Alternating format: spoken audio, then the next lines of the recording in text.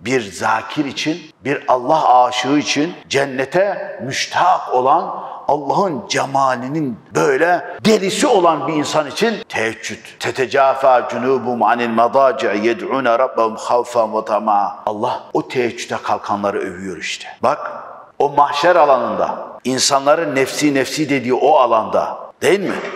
Ey gidey. Ve la yes'elu hamimun hamima. Kimse kimseyi sormayacak diyor. Kimse kimsenin haline.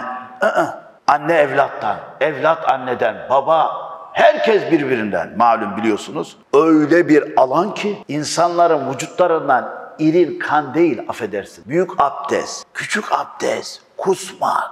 Böyle insanlar boğazlarına kadar pislikle dolu. Muhtaine mukni'i ruusim la yertettu ileyhim tarfuhum ve efidetuhum heva. Ve efidetuhum heva, kalpleri bomboş diyor. Ne yapacaklarını bilmiyorlar korkudan.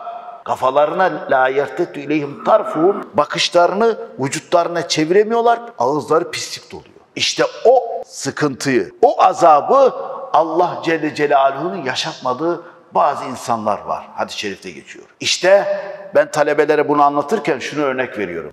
Dronlar yapmışlar ya, gidiyor böyle havada. Allah-u Teala öyle melekler görevlendirecek. Diyecek ki gece yarısı sadece ben ve o. Hiçbir kimse yok. Benim için sıcak yatağını terk eden, abdestini alıp da benim huzurumda divan duran, Mevlana'nın Mesnevi'de çok güzel bir tarifi var. Ben bunu sık sık söylüyorum. Mum gibi olan.